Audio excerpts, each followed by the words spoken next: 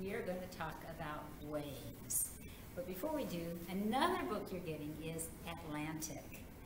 If you have not seen this one, love this book. It starts off with, I am the Atlantic Ocean. And it goes through talking as if the Atlantic Ocean,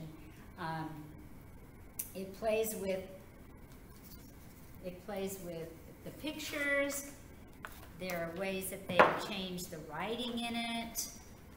I'm looking for the poetry one. Here's one where they put poetry across the top of it, and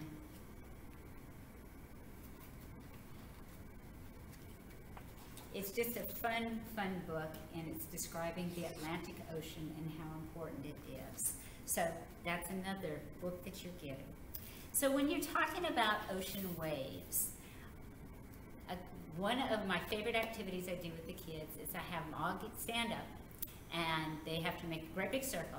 They have to hold hands. I tell them, I've got the hand sanitizer, no worry. We will take care of you after you have to touch somebody's hands, you know, because they are going to get cooties without a doubt. These days, who knows? They might really, but anyway.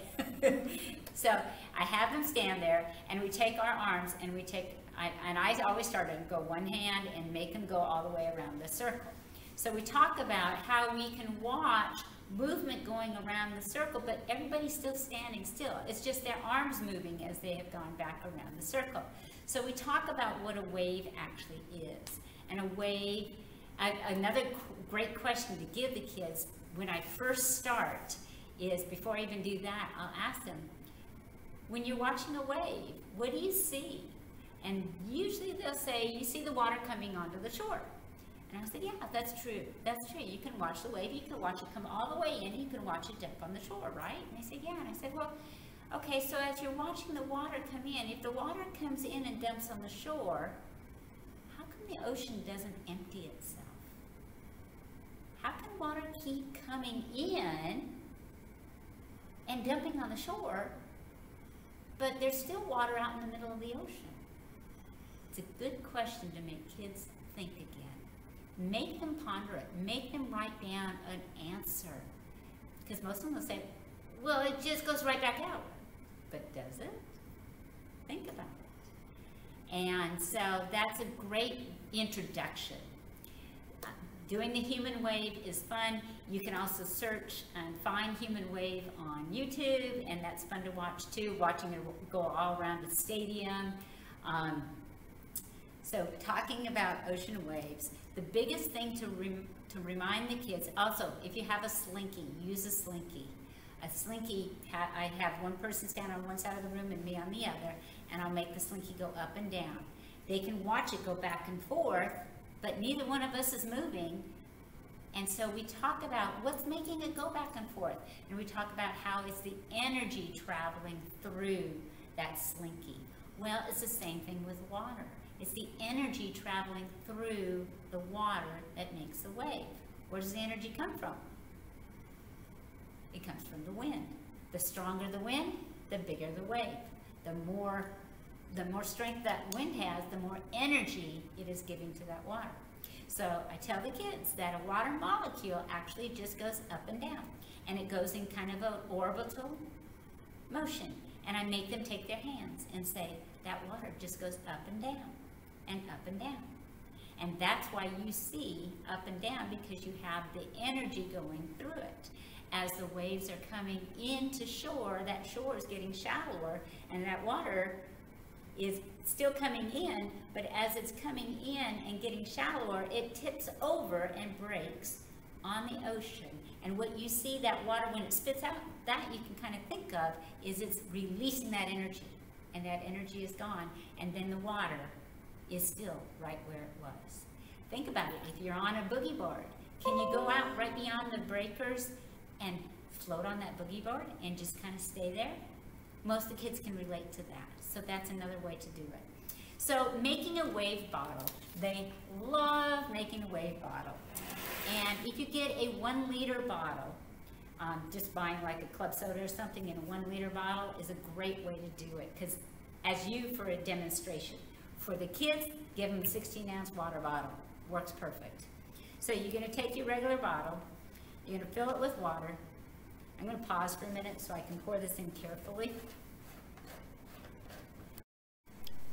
Okay, so we have filled it with oil, and we have water on the bottom, the oil on the top. I give the kids the option to have it colored. So this is the coolest part. It has nothing to do with the weight, but it's very cool. And it's a great way to have a discussion of density. So I come around and I give them their choice of colors, depending on what I have.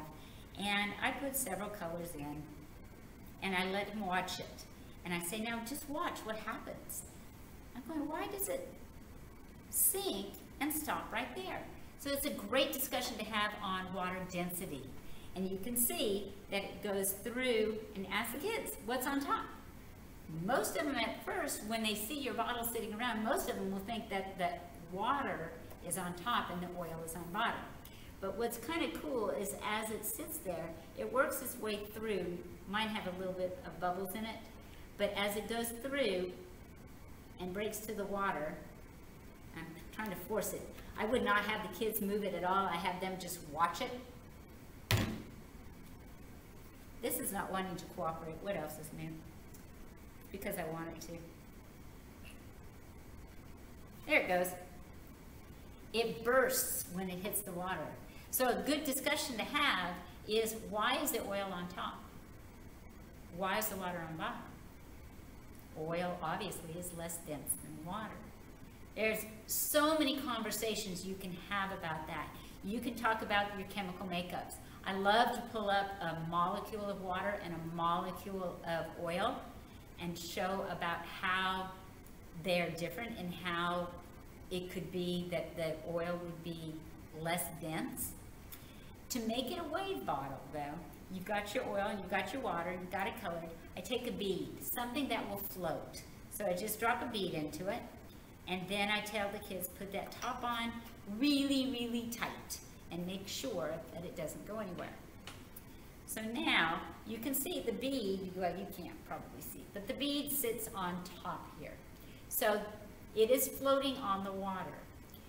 What is cool is they will sit and be mesmerized, but have them rock their bottle back and forth, and they will find that that bead basically stays right in the center, or where it was when it started. And that is a great way to show how the water is rocking from end to end, but that bead is staying still. So it's just showing how the energy is going back and forth, and the water is actually not taking that bead back and forth. It's a great conversation to have with the density. You can take this, I pull this one out when I'm talking about water pollution also, and talking about oil spills.